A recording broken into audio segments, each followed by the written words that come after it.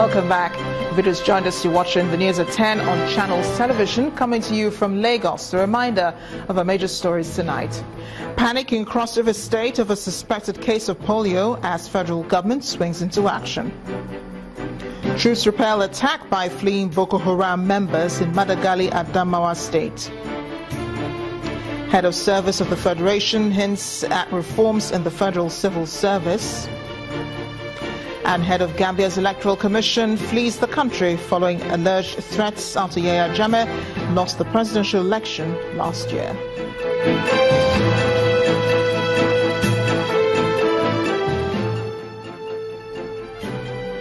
For more on our top stories and others, please visit our website channelstv.com and watch our videos on youtube.com/channelsweb. You can also watch us on the go on your mobile device. Log on to m.channelstv.com or download the Channels TV app for Android, iOS and Windows phones from their respective stores. Having the Channels TV and Channels 24 app will give you access to news and updates.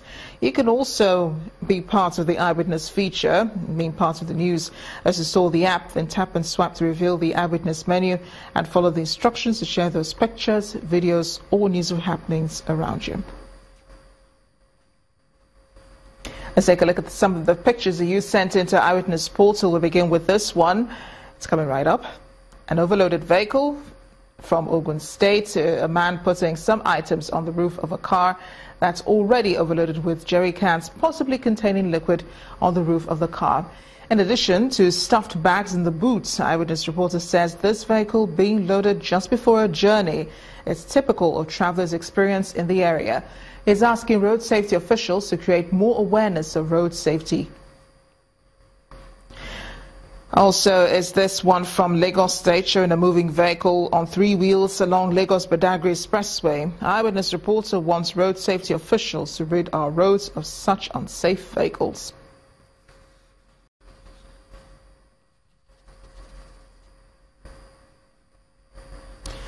From Oyo State comes this image where we see a car which crashed into a street light on Makola Road in Ibadan. Eyewitness reporter says despite the road divide and markings, the driver lost control. He's asking motorists to be more safety conscious and ensure their cars are in good condition. Next, from Lagos State is this picture showing a bad portion of Wimmer Crescent Link Road in Ajagunle. According to our Eyewitness reporter, the damage was caused by pressure from passage of haulage trucks. He wants the authorities to urgently repair the road and regulate the movement of such heavy-duty vehicles. Finally is this one from Nasarawa State, where we see what appears to be a classroom in Bassa local government area. Our Eyewitness reporter, who accuses the government of neglect, says this building was put up solely by community effort. He's asking the authorities to bring development to this part of the state.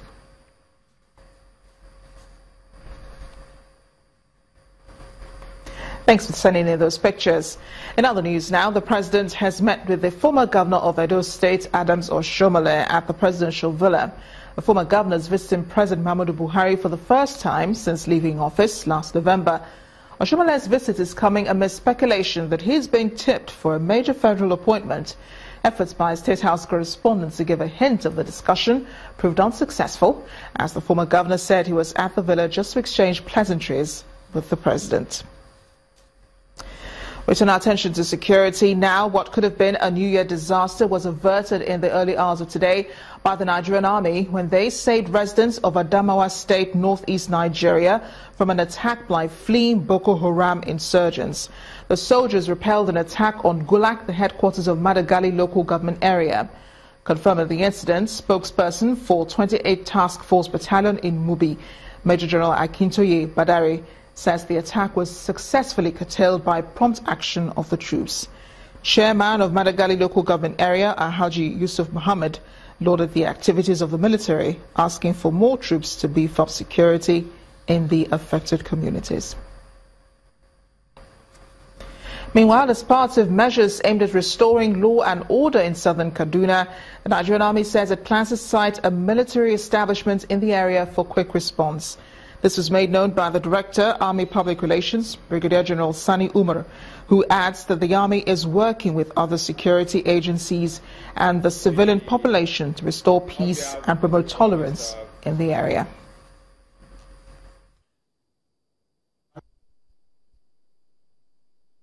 I want to inform you that the Nigerian Army is fully deployed in the southern part of Kaduna State.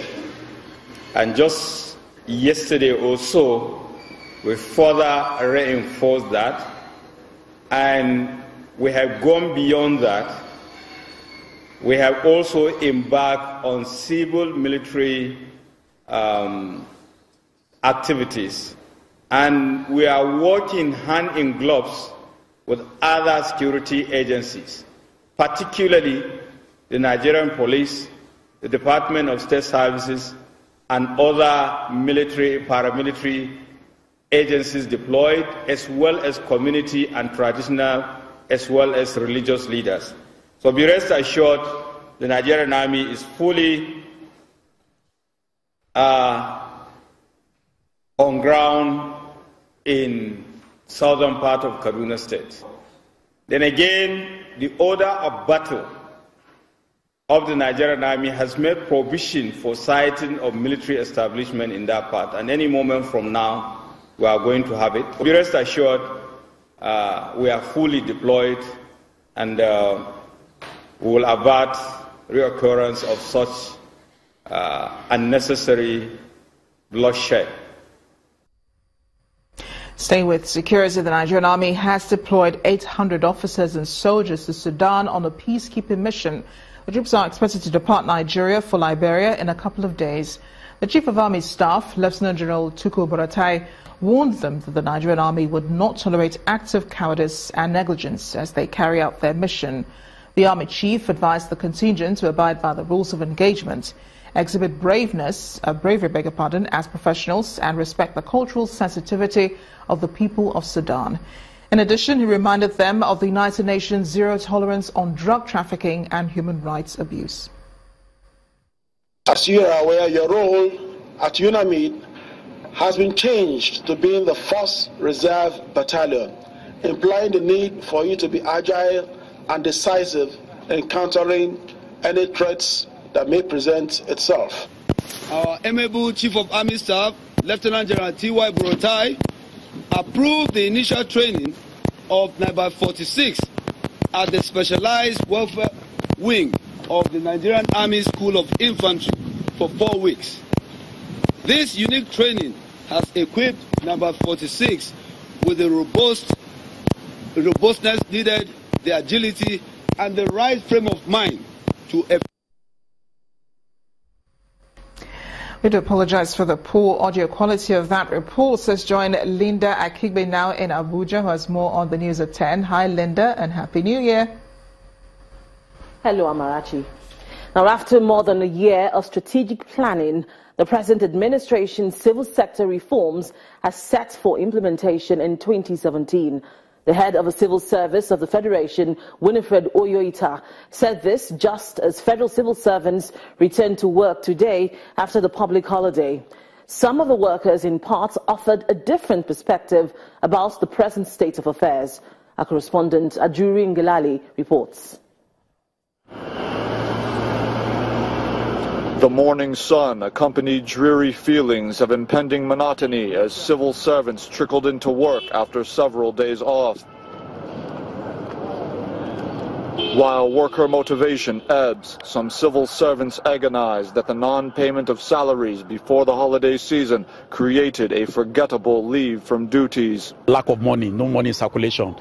Most people travel, they don't even have money to come back to Abuja now. We can't go to wherever we choose to go. We said to stay indoor.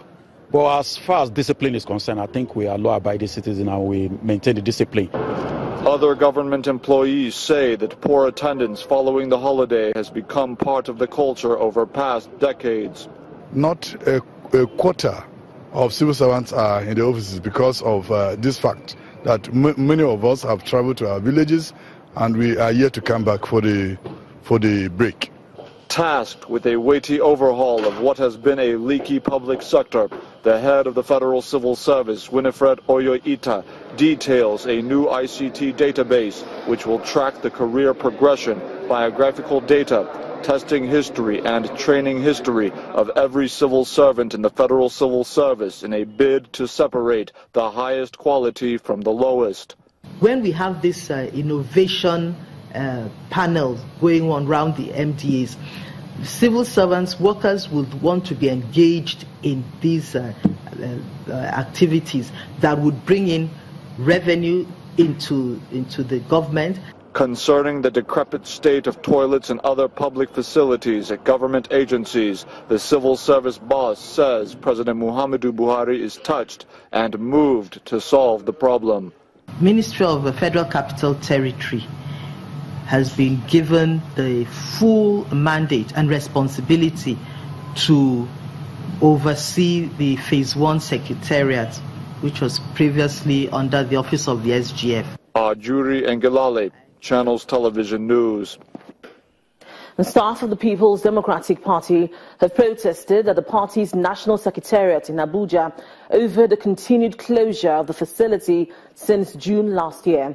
According to the protesting workers, the continued closure of the party office has affected the payment of their salaries as they are unable to carry out their work. The Secretariat was shut down by personnel of the Nigeria Police after a series of protests by the supporters of the two factions laying claim to the leadership of the party. A total of 270 billion has been earmarked for maintenance, repairs and rehabilitation of 52 bridges in Nigeria. The said amount is to be expended over a 3-year period, but subject to legislative appropriation. The Minister of Power, Works and Housing, Mr. Babatunde Fashola, said this in Lagos while inspecting the rehabilitation of a Lagos Ring Road bridge before the third mainland bridge. Our correspondent Olu Phillips reports. The third mainland bridge is in the news again, and it borders on repairs and maintenance. Unknown to many of you, for several months, while you drove or were driven on this bridge, some expansion joints and reinforcement pillar were integrity suspect. But just before you press the panic button of what could be a possible closure for repairs, let me burst your bubble. The expansion joint that went bad and the reinforcement, especially at the outer marina end, has been fixed, and that explains why the Minister for Power, Works and Housing has come out on the first working week in the new year to inspect the work done. It's been caused by some ecological problem, erosion, sand filling and all of that. So sections of this road have moved, as you would have seen from the photographs there, as a result of subsoil displacement. So there was some work that was awarded to correct it, but clearly, as the contractor was telling me why it hasn't been completed since they were not paid. So they just got money in 2016 when this administration resumed work. Mr. Fashola is, however, worried that most assets like this have not been maintained for several years down the line. He says that narrative is about to change. We now have a 3-year plan, I think affecting about 50-something bridges across the country. Maintenance, repairs, and restoration. And it's going to cost about 270 billion over 3 years. We've done all our work now. We surveyed all those bridges. We know what is wrong. We are ready to go. We just need appropriation approval. Perhaps on a preservatory note, the ministry is asking everyone and anyone doing business on the bridges across the country and those who use major roads and highways as parking lots and business centers to begin to move voluntarily or get forced out in the coming days. Olu Phillips, Channels Television News. When the news at 10 returns, crude oil prices fall after hitting 18-month high as producer supply cut deal comes into effect this month. That's business news. Join us again.